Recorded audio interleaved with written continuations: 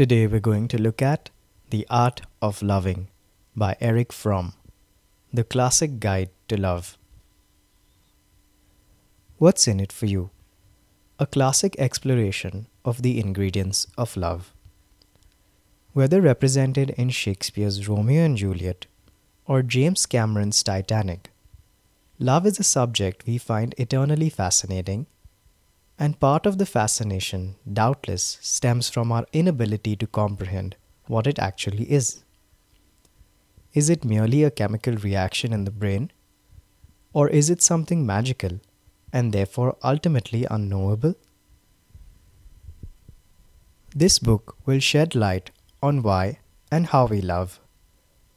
It will take you on a journey through the various forms of loving. You'll have experienced some of these forms. Others may be new to you. You'll also gain insight into how to maximize your ability to love, a skill that is truly priceless.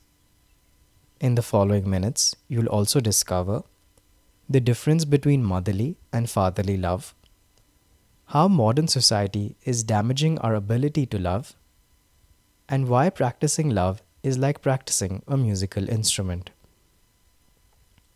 Idea number 1. Love is an art, but few people see it this way. What is love? An overwhelming sensation that we hope to experience? A chance encounter? All we need in life? While it can be all of these things, there's more to love than passion and fate. Much like any other form of art, love must be learned. And yet, most of us think that there's little to be learned about love. Why? Well, we assume that love gets complicated when it comes to receiving it. When relationships fail, we often blame ourselves. We simply weren't lovable enough. On top of this, we live in a culture of consumption, a culture that's made love into just another commodity to be traded on the market. So we approach it with a market mindset. When two people fall in love, they feel that they found the best object available on the market in light of their own exchange value. Finally, we're continually confusing the different states of love. Are we falling in love, or are we being in love? That sudden and stunning period of intimacy we feel after falling in love is often the result of sexual attraction. Yet when it disappears, we often feel that love itself has disappeared too. These false conceptions of love must be overcome. We can start doing this by changing our perspective on love. To learn it as we would learn to paint or play the piano, and just like painting or piano playing, it all starts with theory. So in the following minutes, let's explore what the theory of love entails and how we can put that theory into action. Is love an art? Then it requires knowledge and effort. End quote. Idea number 2. Love is an act of giving, and it may be unconditional or conditional. Love is universal, and it's often one of the very first things we experience. In loving relationships, two people can become as one and yet remain independent and free. How? By being mutually willing to give love. Love is all about giving, and it has 4 key elements: care, responsibility, respect, and knowledge. Demonstrating each of these elements is what makes your love an active giving love. Care is epitomized by a mother's love for her child, in her active concern for the well-being of her baby. Love also requires responsibility, which entails staying aware and reacting to the needs of another, whether these are the physical needs of an infant or the emotional needs of a partner. Respect is the 3rd key element of love. It's what brings us to accept our loved ones for who they are and resist changing them into what we want them to be. And the 4th and final element of love is knowledge. It's not facts and figures we're referring to here, but emotional knowledge. Knowing when our loved ones are nervous, worried, or lonely. Being able to read the subtle signals of our loved ones is central to the act of loving. With this in mind, let's take a closer look at the caring love we see in a mother-child relationship. Motherly love is unconditional. A mother loves her child simply because it is her child. But fathers usually don't love this way. For them, love is usually conditional. While a mother bonds with a child in its very first moments of life, fathers and children often don't bond until the child is a little older. Unfortunately, this means that fatherly love is often only bestowed once the child lives up to certain expectations. Conditional love can only be received if the giver feels their loved one deserves it. Unlike unconditional love, conditional love can also be lost.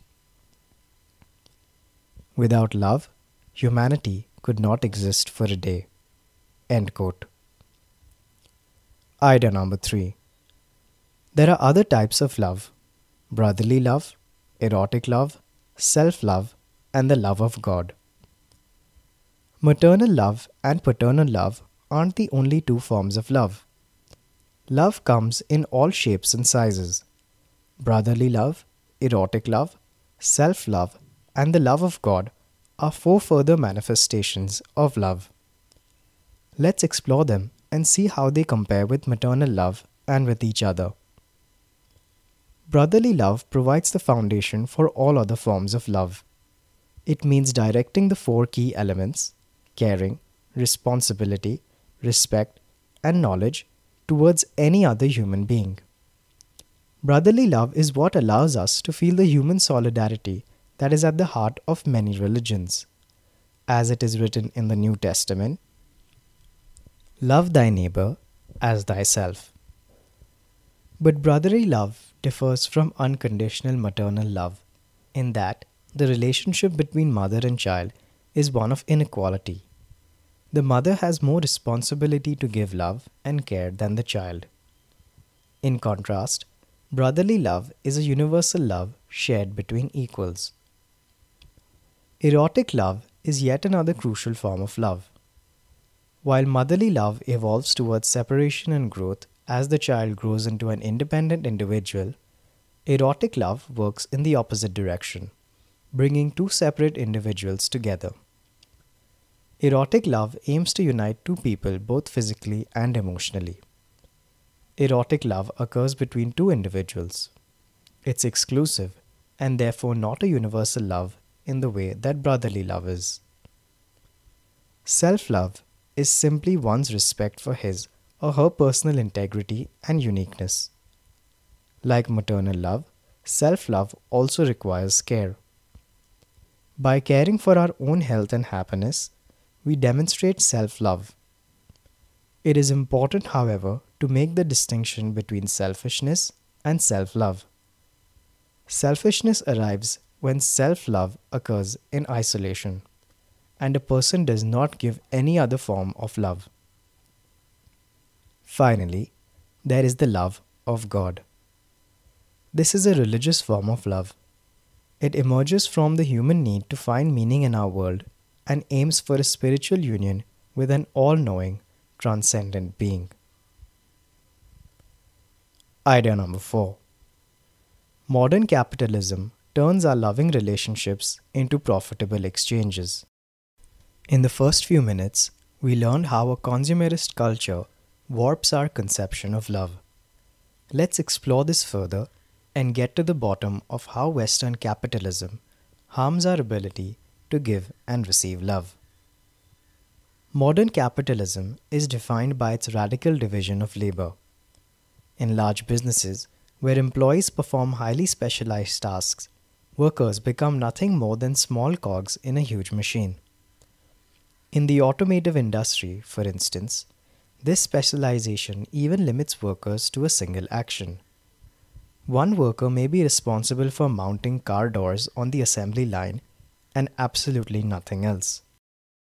Limited to their small tasks, workers have little opportunity to find meaning or fulfillment in their jobs. They not only feel alienated from themselves, but also from fellow humans too. How can we expect humans to give and receive love when they feel alienated and autonomous? It's no surprise that we regard human relationships as an investment to profit from. As a result, love is superseded by forms of pseudo-love in Western society. Take the idea of a happy marriage. Such partnerships have often been described as a smoothly functioning team, which sounds disturbingly similar to descriptions of ideal corporate partnerships. She should compliment his new shirt and his cooking, for example. He, in turn, should listen attentively when she talks about her troubles at work and forgive her for coming home late and stressed out. This may be a great alliance, but it certainly isn't love and intimacy. False conceptions of love are widespread and they hinder our ability to experience real relationships. It's time to start working against pseudo-love by practicing the art of loving. The principle underlying capitalistic society and the principle of love are incompatible. End quote. Idea number 5. There are 3 principles at the heart of loving: discipline, concentration, and patience. When you first started listening, if you were hoping for an easy to apply formula for loving, well, sorry, loving isn't that simple. But there are 3 principles that will guide you as you learn the art of loving, or for that matter, any other art form. The first is discipline. As in any art, discipline is crucial, and you'll need it if you want to love well. We can bring discipline to our life by getting out of bed at a regular hour and devoting a set amount of time each week to activities that help us grow, such as meditation, reading, or exercise. And we can try not to indulge too much in escapism by watching movies or substituting a mystery novel for our real life. Concentration is the second principle that will keep you on the right track. Concentration is clearly vital to developing any new skill. Yet, it seems to be a rather rare asset in Western culture. We love to multitask and hate to waste time. However, this means we'll never reap the benefits of true concentration. The first step towards learning or concentration is being comfortable with solitude. Being able to concentrate is impossible if you're unable to be alone with yourself and your thoughts. Try closing your eyes and imagining a blank white screen. If you find it hard to block out interfering images and thoughts, you've got some work to do.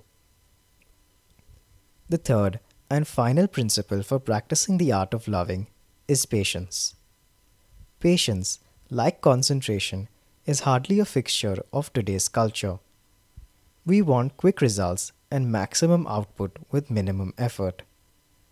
To foster patience, try slowing down during the interactions you have in life. Final summary. The key message in this book is: love isn't just something we receive, but something we actively give too. To love well, we must deepen our understanding of the different forms of love and stay aware of consumerist forms of pseudo-love that threaten our relationships.